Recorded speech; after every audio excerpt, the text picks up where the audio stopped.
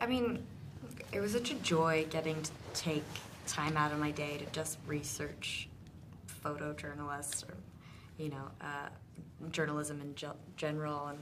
And, I had so much respect, but had a newfound respect after coming out of the prep and researching people like Don McCullen and Lee Miller, who we mention in this film, Lindsay Addario, and then the Mary Colvin documentary that we all watched together was incredibly informative about the sort of personal relationships between them and the conversations and challenges they face.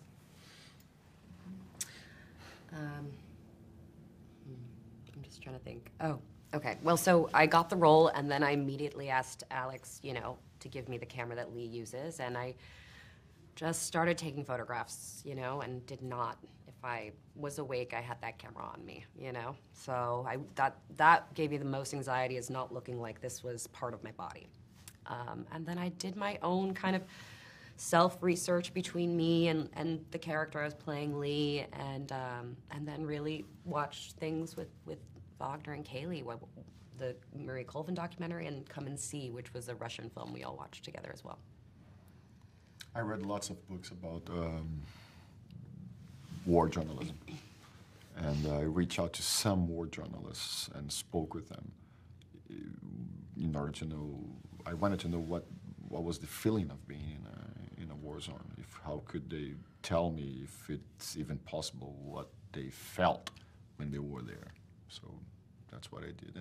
And yeah, in the films that we watched together, there was those, especially Come and See was a very strong experience. But we watched under the wire, Yeah. together, right? And that was a very interesting experience because it moved like us. And I remember kissing was very moved at some point. We had to pause the movie and.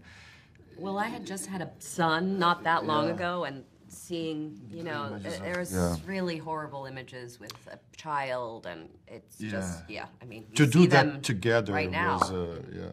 was interesting. Yeah. And I wouldn't call that rehearsals, right? But we read the script and we talked about it. That was very good too. I thought, we were asking questions and got to know each other. It was very got to know each other. Yeah. 19 states have seceded. The United States Army ramped. もしアメリカが分断され内戦が起きたら The Western forces will reach the White House on July 4th.